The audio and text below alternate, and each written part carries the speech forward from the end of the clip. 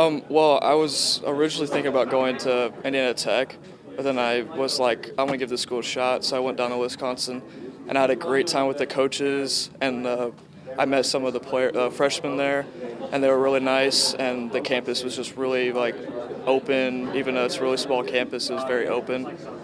What did they identify in you that makes you a good fit for their program? What they like? They see me.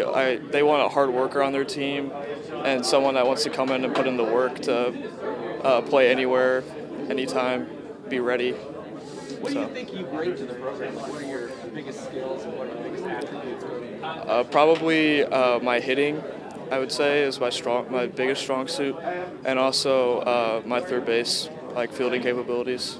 What are you most looking forward to about this opportunity? I mean, I think everybody that plays a sport wants to be able to elevate and get to the next level.